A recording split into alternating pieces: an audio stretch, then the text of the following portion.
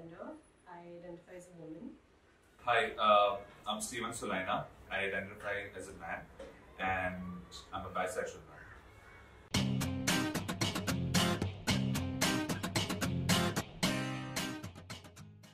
So I feel it's very important for people to essentially understand someone else's reality and see them for who they really are. In the kind of world that we're living in, where people from the LGBT community, they are still being suppressed in all sorts of ways. So when that kind of suppression comes in, there is a need to want to rise above it.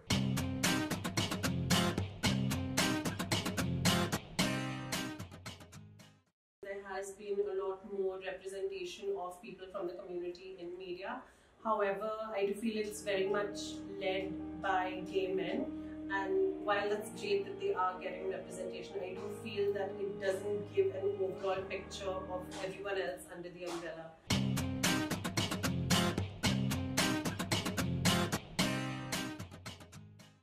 It most certainly can.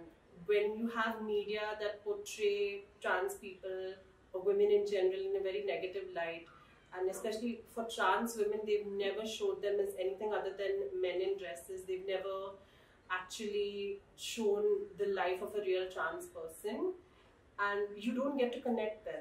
It can lead to a plethora of issues, because when you're not represented well and then you actually get an idea of, okay, maybe this is who I am, and you try to come out. When you do come out, there is no understanding from either your family or from people around you. When your own family rejects you, it can be very heart-wrenching, because that's the support that you have or had.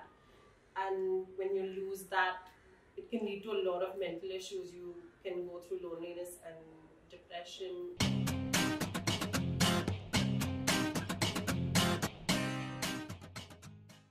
There was this even greater urge to have to establish your dominance, your masculinity in front of everyone. You know, you have to be the alpha dog, you know, the silverback.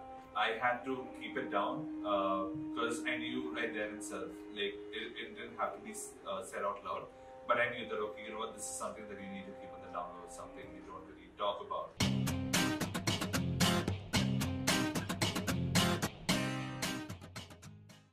I think the entire concept of the chosen family is one of the best things that could have happened to people belonging to the LGBT+ community. You don't really have that connect with, you know, the cisgender heterosexuals around you.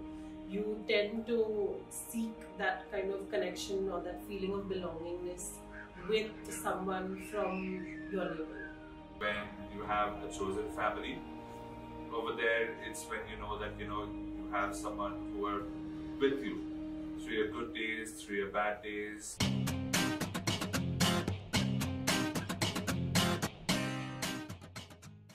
In terms of leading stories, leading narratives, leading movies, TV shows, mini-series, whatever it may be, people from the community need to take that flag and need to walk ahead. Have brands, even the ones that are established for decades, just break through that norm, you know, where we go out and we say that, okay, you know what, we want to welcome any family and every family, no matter what your orientation may be, no matter how you identify yourself in terms of gender. We open and welcome anyone to come and use our products and services.